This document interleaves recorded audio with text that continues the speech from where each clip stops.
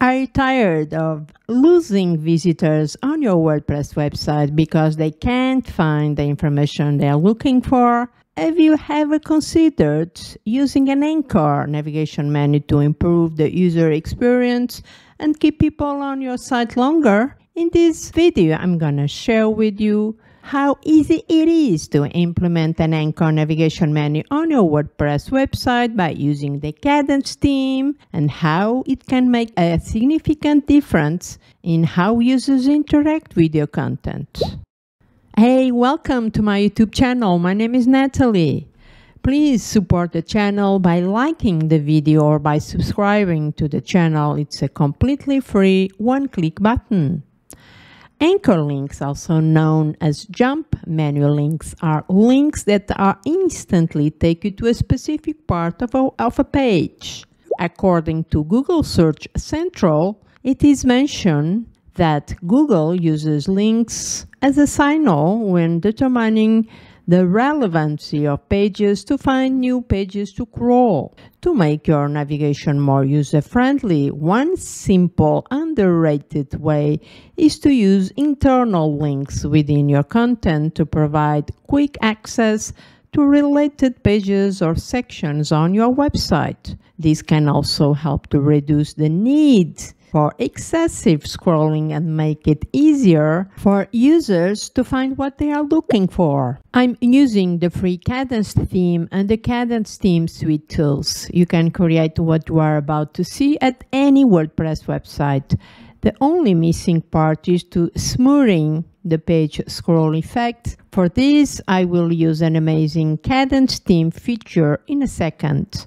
If you don't have a Kadence theme license, you can use otherwise a WordPress plugin to do the job. It works great on every browser. This is my painting website. It's a beautiful design. And if I opened my About page, as you can see, my About page consists of 4 sections. It is a very common website page, right?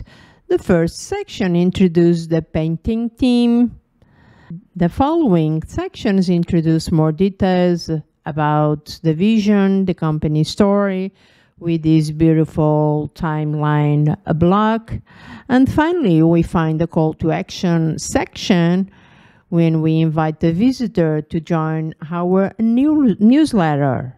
The page is clean, and I want to successfully configure and implement a menu system where my users can move down the page and directly to content on any screen size while they skim content. First things first, we begin by giving unique IDs to every section. So head over to the Gutenberg editor. I like to visualize my content by opening the list view. Open each and every Kadence section. In the right sidebar, there is an advanced setting to configure an HTML anchor. You enter here a word or 2 words without spaces to make a unique web address. Just for this block, I enter section 1, and then I repeat the same procedure for the remaining row layouts. Once you're done, here's the result. Every Kadence row block has a unique anchor HTML. You can check this by looking at the list view on your left side.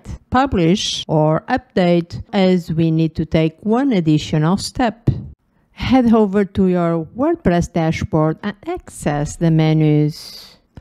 Create a new menu, and we'll be using the custom links option.